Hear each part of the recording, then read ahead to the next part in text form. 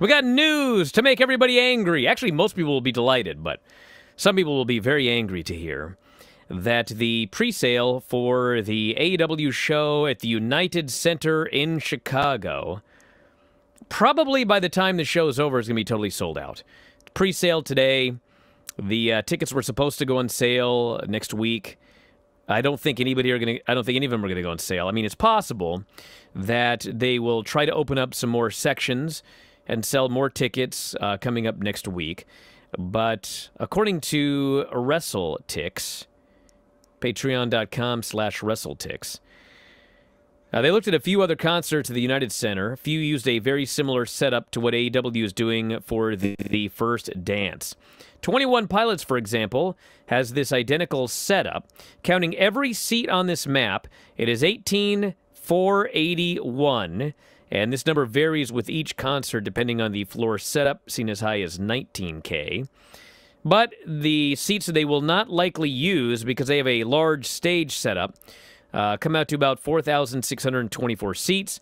So the available seats for the AEW show at the United Center, if they use a normal pro wrestling setup with the giant stage, would be 13,857 tickets. They are well over 10,000 tickets right now. And actually, that was a few hours ago.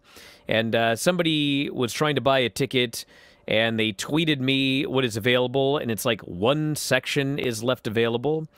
So there are probably going to be production blocks to take up seats. So WrestleTix is presuming that about 13,000 tickets will be a sellout for this particular setup. And I'm expecting that probably will happen before this show ends here today. Probably by the end of the day. They can always attempt to open up more seats later on, but easy. You can't even say first day sellout, because officially the sellout was supposed to be first day next week, but they have sold a lot of tickets. So this will be the Rampage show. I mean, I can't report this as fact, obviously, because they have not officially announced anything, but it would be the debut of CM Punk for AEW, and he probably would come out near the end of the show, probably do a stare-down with Darby Allin, and probably set up CM Punk versus Darby Allin for the all-out show.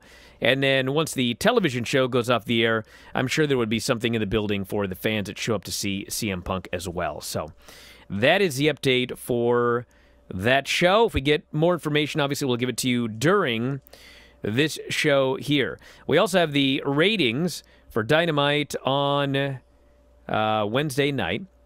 For the third straight week, over 1 million viewers. 1.108 million, down 3.5% in viewers from last week. Fourth highest viewership the show has drawn since its premiere. 18 to 49, the show did a .45 rating, up 2.3% from last week. Actual viewership number in that category, 582,000 viewers in 18 to 49. And it's not really a fair comparison because the NXT show was moved to Sci-Fi. But regardless, the 18 to 49 viewership for AEW beat the total viewership in all demos, the actual number of human beings watching the show on Sci-Fi. So that's a stat for you. 18 to 49 matched the third highest rating Dynamite has ever done in that demo. The 18 to 49 number, the best number the show has done in all of 2021 so far. It is going head-to-head with the Olympics this week. Year over year, and keep in mind we're pandemic versus, I mean, we're still in a pandemic, but we got full crowds. 43.3% in viewership, up 50% in 18 to 49. The third straight week that Dynamite's year-over-year increases in both categories have been 30% or more. Obviously, one of the stories last night was the quarter hours. They did not have every quarter hour above 1 million viewers. The fourth quarter, 9:45 to 10, did fall below 1 million viewers.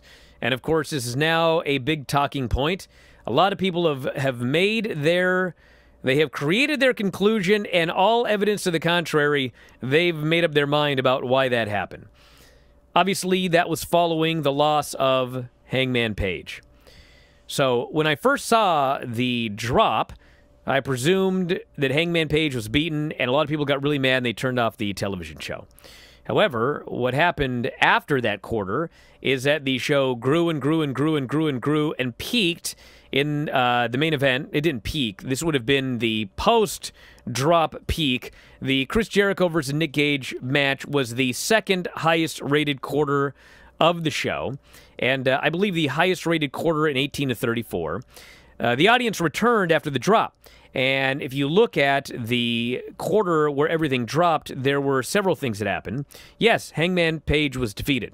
However, DirecTV also went off the air for 7 minutes during that quarter, and they loaded up a bunch of commercials because there were a limited number of commercials in the first 45 minutes of the show. So if you look at the available evidence, don't get me wrong, I'm sure that some people, I've heard it, my friend's dad was really mad. I'm sure a small number of people were so upset with the loss of the Hangman that they turned the show off. But the larger issue here was DirecTV going off the air for 7 minutes during that quarter, and also a large number of commercials, because if you follow the ratings for AEW, Raw, SmackDown, NXT, if you have a heavy commercial quarter, you lose viewers. It's just what happens. So if you would like to create your conclusion that this Hangman decision was a poor decision, and this is evidence of it, you're welcome to do so, but in fact, it's actually not evidence of that. So that's the story with the quarter hours.